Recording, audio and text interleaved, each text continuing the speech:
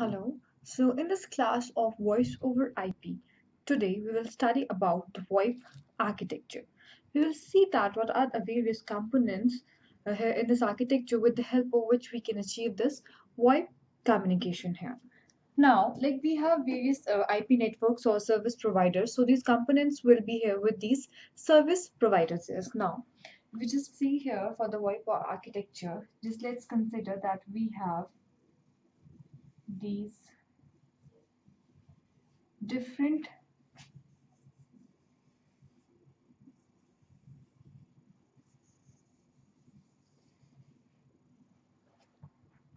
networks here. Like this is your IP network. So this is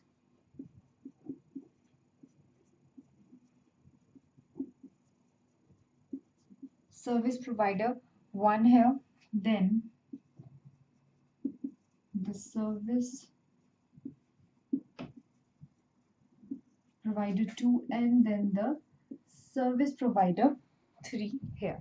Now, what are the various components here with these? With this one network, like this is consider this is one network of your VoIP system by one service provider here. So, like we have call agents or your, and with this the SIP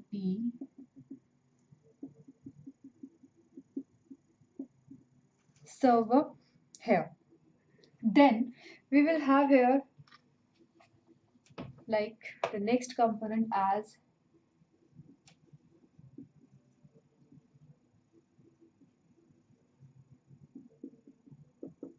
the media server here. Then we have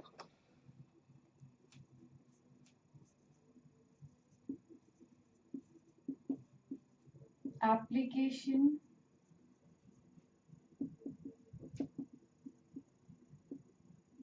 server, then the service broker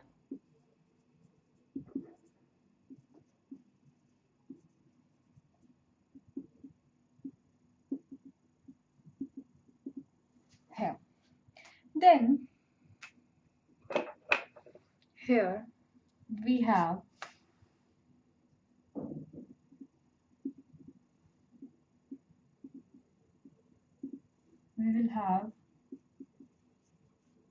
the edge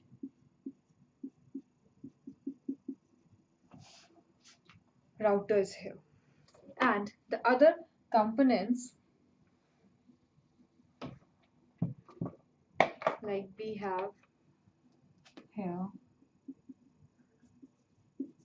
the bandwidth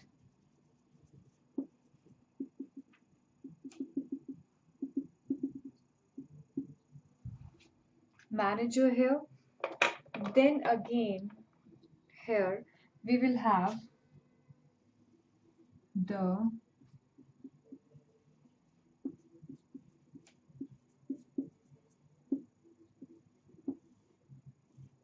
edge routers. Now this network here should be like connected to the user end. So for that, like we have access concentrators and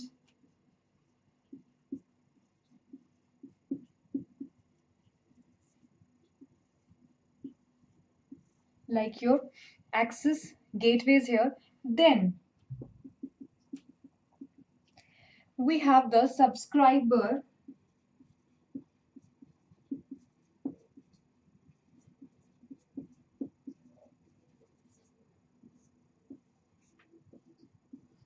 gateways.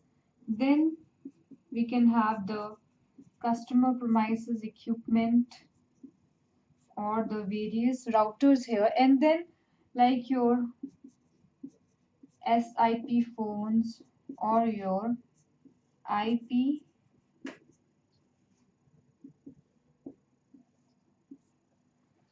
PBX here. So same such kind of things, or we can say components here will be with the service provider 2 and the service provider 3 here. Now we have this connection, or it has like connectivity to the PSTN network also, which is your public switch telephone network here, which will have here like some, you can say that for example it has class 5 switch here. Now this PSTN here is connected to or will access the services, or we can say that we are making call from VoIP service to phone to a normal PSTN, so it has to be connected here. So for that it has here protocols that will be connecting or that will be running here to connect these entities here. So we have signaling gateway and your trunking gateway here.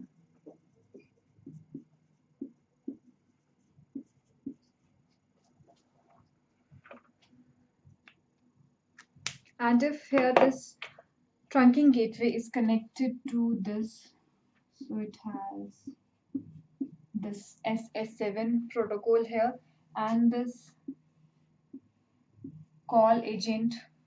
This is how it will be connected to your PSTN network, and there are different protocols which are running here to access the services or to provide the services here, like protocols running between these edges, like media gateway protocols and your RTP protocols, all these things here.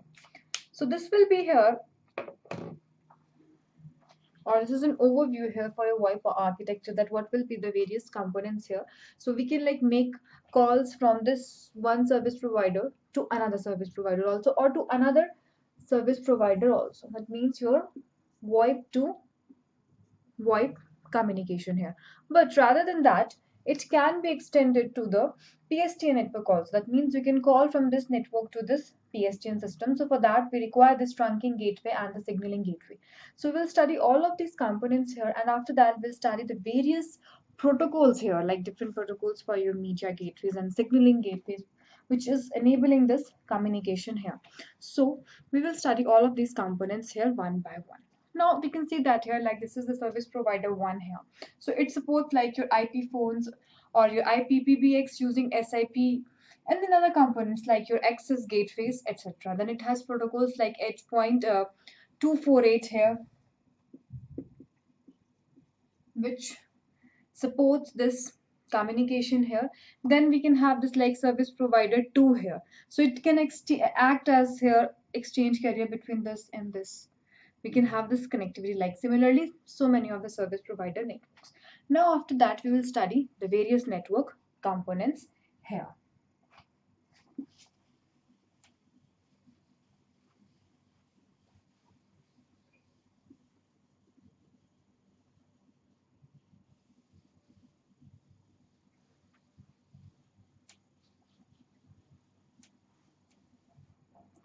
So the very first component is your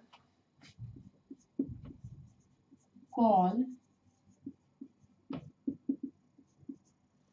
agent here.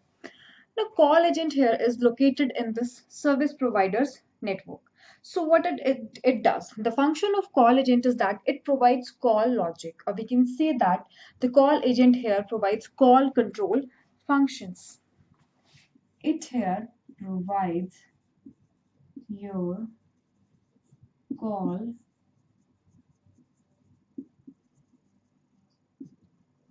control functions. That means it is responsible here to maintain or to see the every call state in its network.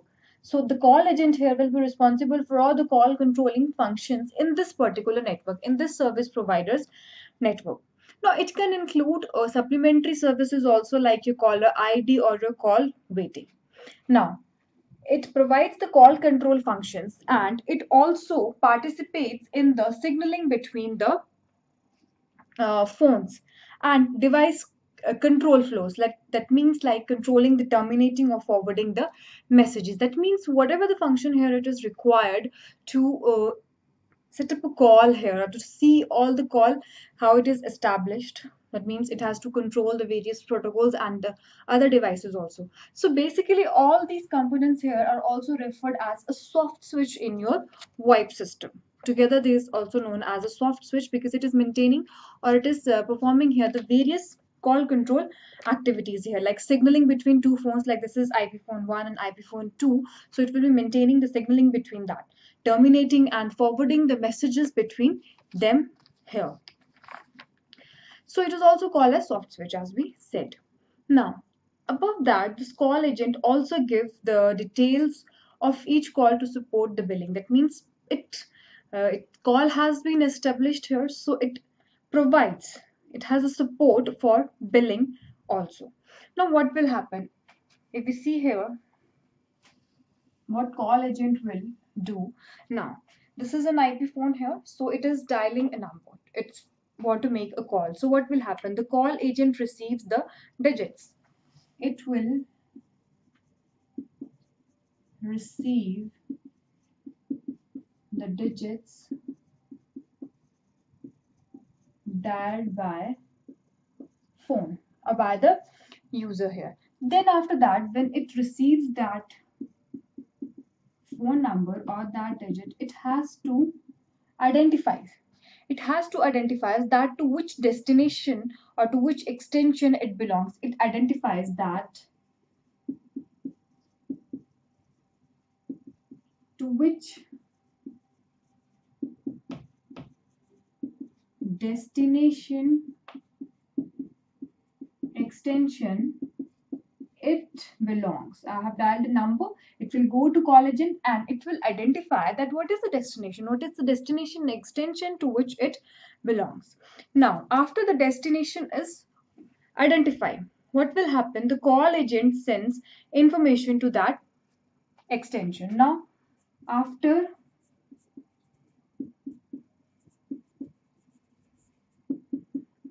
identification, it sends info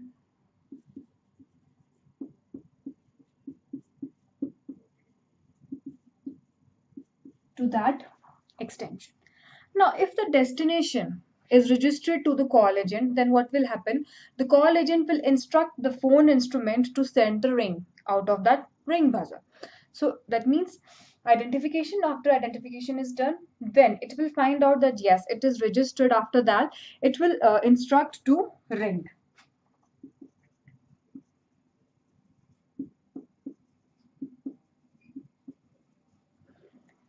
Now, after the rings are played and when the destination party or destination person answers the phone, what will happen? Your call agent here will instruct the phone to send the voice traffic. That means when it instructs and when the user receives, your voice traffic is being exchanged between the two phones. So this is the central processor here for your system. So this is the function for your call agent. Now next we have SIP server or your SIP proxy.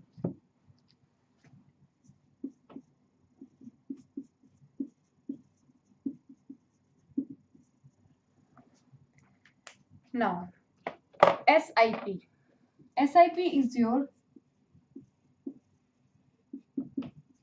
session initiation protocol. Now, this SIP protocol is a very important communication protocol for signaling and controlling the multimedia communication. So the most common applications for this protocol is like your IP telephony. So SIP server, we can say that is a very important component of this IP PBX or IP exchange here. So what it does, now this is signaling. This is responsible for the initiation of your sessions and termination of your session. So this SIP server here mainly deals with the setup of calls. It deals with the setup of SIP calls in the network. Now, it only handles the call setup and call teardown. This component here is only responsible for setting up and the release or tear down of the call. It is not actually transmitting or receiving anything. This is only your signaling and controlling device, controlling mechanism here. So it will handle that what request has been made, what root request had been made. So it will authenticate and authorize that particular service for the user. After that, it will initiate that session for your call here. Now, after SFA server, we also have SIP client here. So SIP client is basically the one which originates or terminates the SIP signaling. That means wants the services, originate it, and when don't want the services, it will terminate that. So this is the client and this is the server, and then we have the call agent. So we have today just started here about that. This is the a scenario here for your VoIP architecture and the various components. So we just have started about call agent, your SIP server and SIP client.